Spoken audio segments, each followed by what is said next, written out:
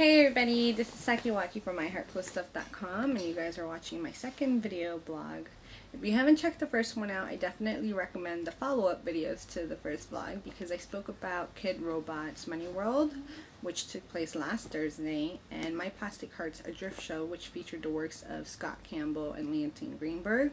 So we posted some videos up about that, so you know, you guys can go rate it, give it some love, give it some feedback, whatever the case may be. The Leontine and Scott video was a little bit short, and so I definitely have to be braver and start doing on-the-spot interviews, and it's something that I'll work on. So just putting that out there. This week there was the Paying Dues show at the Eloquent Delinquents Gallery, the same place where Money World took place at, and that featured the works of Pawn, Sket, Mad, and Mr. Shane Jessup. The Mr. was on site, and he actually has some video footage and I think some pictures from the show. I unfortunately could not make it because my day job team members surprised me and took me out for a night of drinks, and so I didn't want to be rude and just leave them hanging. And then yesterday, the Sucklord had both a toy release and beer tasting event at Whole Foods, and so we have some pictures of that, and hopefully that'll be up this week, either today, tomorrow, or Tuesday, hopefully. I'll start off with just some of the things that are making this week pretty cool, and I'll start off with the t-shirt. My Mr. wore it yesterday, but I kind of realized that I never shared it with anybody. I really love it. If you guys don't recognize who it is Ash from Army of Darkness in Lego form, along with his handy chainsaw and shotgun. If any of you guys like Army of Darkness and want to get your geek on, I got this t-shirt at Forbidden Planet, New York, located in Union Square. They have a website, so I'll put that in the blog post so that you guys can check it out. And they have a wide variety of geeky t-shirts that cost $18. They all cost $18. But right now they have a sale that I believe is going through Christmas, and it's 2 for $30. And so that basically knocks $3 off. You know, maybe a his and hers t-shirt you can get. They have both male and female styles. This shirt unfortunately only came in men's styles, so women, if you don't mind a male cut, you can get it in a small or medium. And it's a heavyweight cotton t-shirt, but it's really cool.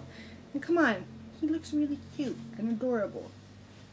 But that kind of leads me into my holiday conversation. For any of you who tuned into iHeart last year,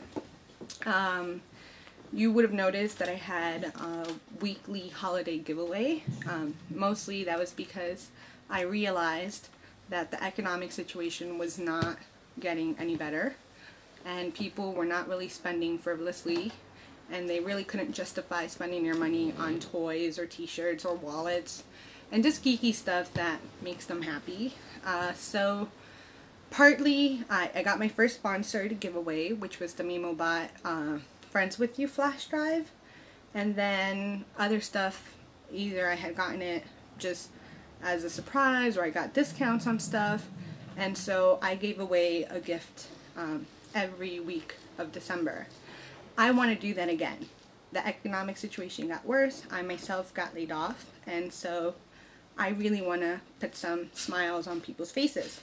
So if there are any artists or toy shops or company owners, t-shirt designers, whatever the case may be, email me at Saki, S-A-K-I, at iHeartCoolStuff.com, and we can talk about how to do a giveaway sponsorship, and if maybe some of my readers could do something for you, and whatever the case may be. Basically, it's about making people happy during the holidays, so let's team up. Also, I'm finally getting to the Fairytale Fights video game. This is actually the press kit that I received from PlayLogic. If you guys tuned in during Anime Fest, you probably checked out the video where we had the interview with one of the game developers, and they sent us the press kit, which was this. It arrived to my house, and I was really confused because it looks like a hardcover leather-bound book. The inside, it's a really cool press kit, by the way, but it is my very first video game press kit, so who knows, maybe I was just excited in general about receiving my first video game press kit.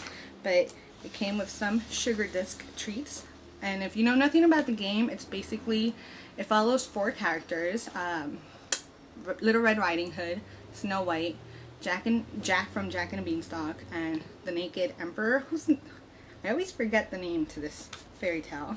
It might be the name to it, but each sugar disc features one of the characters in the show, in the video game, and basically they're so tired of being neglected that they go on a killing spree and start killing the village people.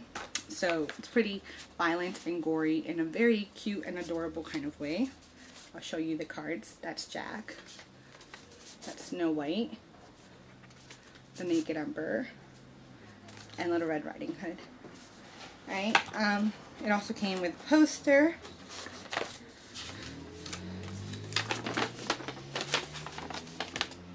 That I really need to, you know, straighten up a little bit and hang it up.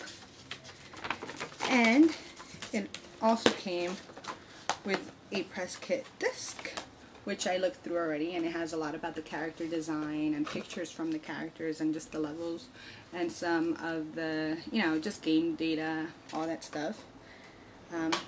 This isn't a coloring book, but it just has more pictures from the book. So we're definitely, I still don't know whether we're doing a podcast or a video cast or what we're going to do, but we're finally going to get to that review, so look for that, hopefully by the end of this week. And then some of my excitement for this week has a lot to do with the sequel to this game. Left 4 Dead, I will say it right now, changed my whole gaming experience. Before Left 4 Dead, I did like first-person shooters, but the problem was I get very, very competitive. And so since I'm not an expert, I get very frustrated and belligerent, and I just choose not to play. Left 4 Dead kind of changed that. I stuck to it, I learned the controls, and then I got very addicted to shooting zombies. And so this week was the release of Left 4 Dead 2, which is awesome.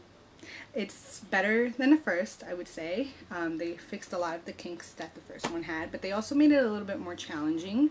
And I'm actually going to play some right now with Scooter and Jinx, and I'll talk about that in a second.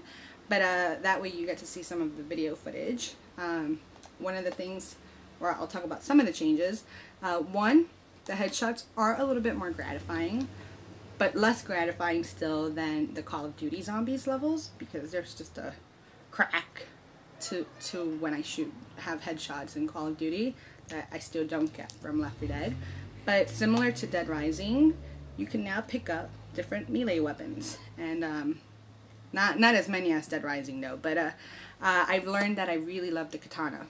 I seriously, whenever a horde comes through, I like jump in there, and normally I kind of, you know, hide and let my team die. But I actually stood awake yesterday with the Mr. Shamu from California and Yo-Yo from Florida, and we stood up until 5:30 a.m.